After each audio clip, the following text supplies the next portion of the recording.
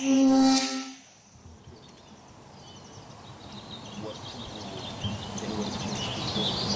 name is Matt Cohen. I'm the Executive Director of Northstone Organics Cooperative. We're a medical cannabis co-op based in Mendocino County that delivers our cannabis farm direct to our patient base in 9 Berry counties. So this is a light deprivation greenhouse. What we have here is 21 varieties of medical cannabis strain. So they just started flowering. They'll probably grow another foot and a half up into this netting. This is an outdoor growing area at Northstone Organics. It's all fenced in and secure. We have cameras in all 4 corners, but we're going to mow this all down. The chickens are out here throughout the winter, eating up the weed seeds, fertilizing. The natural light cycles, the larger outdoor crop, will finish in about October 15th, something like that. At that point, everything is then harvested and then put into a drying facility that's environmentally controlled, and the moisture's taken out and it's cured over like a 2 or 3 week period of time. They just place orders online, but they're classified as telephone orders, and we package them up and we knock it off the inventory. You know, it's like the vegetable model, CSA, Community Sustainable Agriculture, where folks in the city will buy into a farm in the country and share the produce that comes off of that farm. And we had basically a similar concept, and the benefit is you know where your food comes from, you know where your medicine comes from. I've always been fascinated with the plant and farming, and believed in medical cannabis, and I've always had close relationships with a lot of people that needed the medicine and provided it for them. And the laws have just been evolving since 1996 when Prop 215 passed. Hey, Justin's back. Hey, come on up.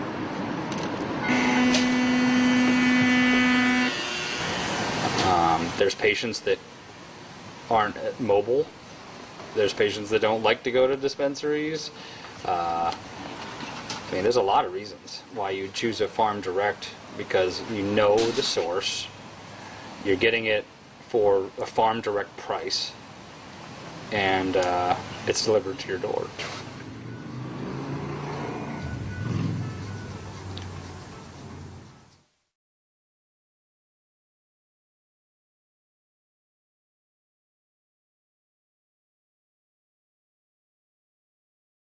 Police say a teen suspect is dead and 2 victims seriously injured when gunfire broke out during an invasion robbery at this Northern California home. One of the suspects shot the female resident, and it's unknown how the 15-year-old male was shot, if the homeowner armed himself with a handgun or actually wrestled away one of the handguns from the assailant. Police say they think they know what the 3 teens who broke into the home were looking for. And they found a marijuana grow inside the residence.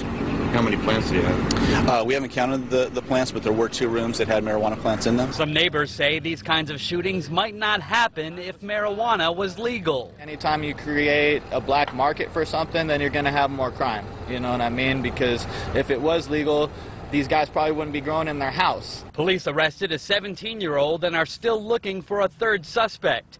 2 toddlers who were in the home at the time of the shooting were not injured. Haven Daily, The Associated Press, Antioch, California. Hello and welcome to the MPP Insider. I'm Mike Mino. I'd like to first thank everybody who left us comments about our new format. As you can tell from the wall behind me, we've slowed down our graphics a little bit. Hope you guys like that better, and please keep the comments coming. On today's episode, we're going to discuss marijuana in the news. We're going to take a look at marijuana by the numbers, and we're also going to take the drug czar to school. But first up, let's look at marijuana in the news. In a somewhat surprising sign of progress in the world of marijuana policy reform this week, perhaps the harshest opponent of sensible marijuana laws in the United States Congress, Republican Representative Mark Souder of Indiana, announced his resignation amid revelations that he's had an affair with a part-time staffer. Among other egregious acts, Representative Souder authored the aid elimination penalty in the Higher Education Act, which for more than a decade has deprived more than 200,000 students of financial aid for college, all for having drug violations. Also in Washington, D.C. this week, Mexican President Felipe Calderón met with U.S. President Barack Obama. All throughout the media, there's been criticism of both U.S. and Mexican drug policy, and there was a lot of positive coverage this week about the need to renew the debate over U.S. drug policy in regards to Mexico. Finally, in Montana, there were some egregious acts of essentially terrorism, acts of violence committed against participants in Montana's booming medical marijuana program, including 2 medical marijuana clinics that were firebombed. Really scary stuff, and it's causing advocates and lawmakers in Montana to call for statewide regulation of that state's medical marijuana program. Next up, let's take a look at marijuana by the numbers. This week's number, 49. That was a crucial stat in 2 polls released this week.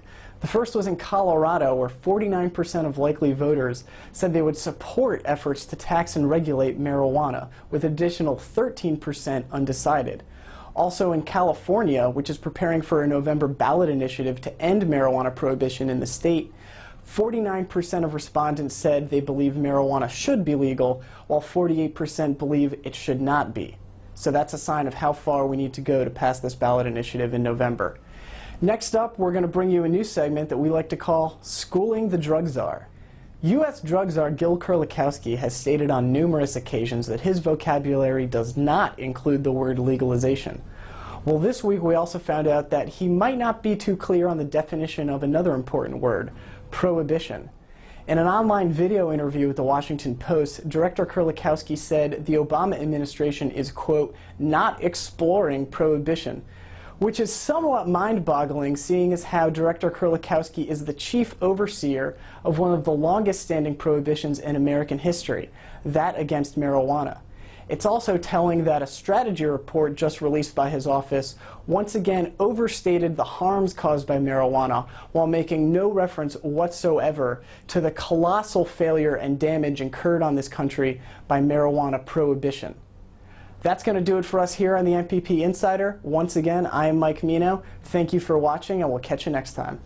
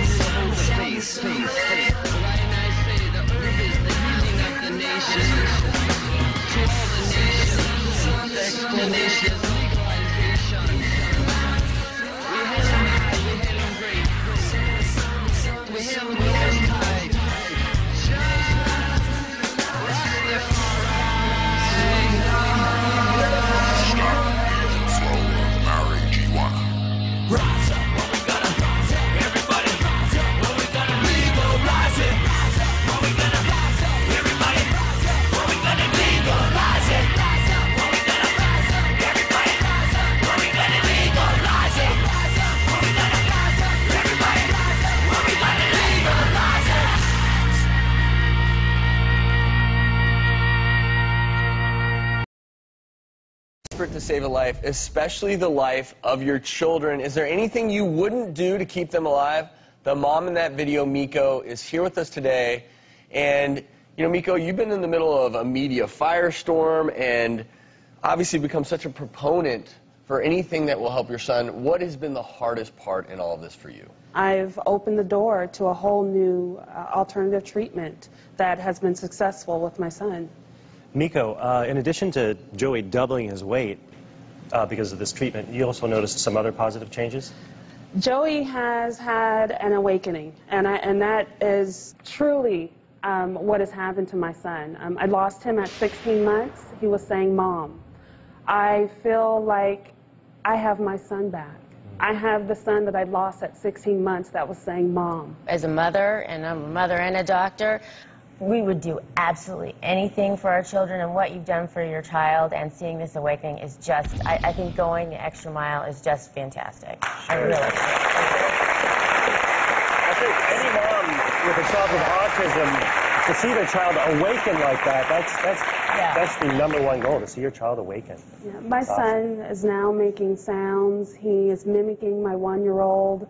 He has a personality. It's almost like I've given birth twice to Joey. And when we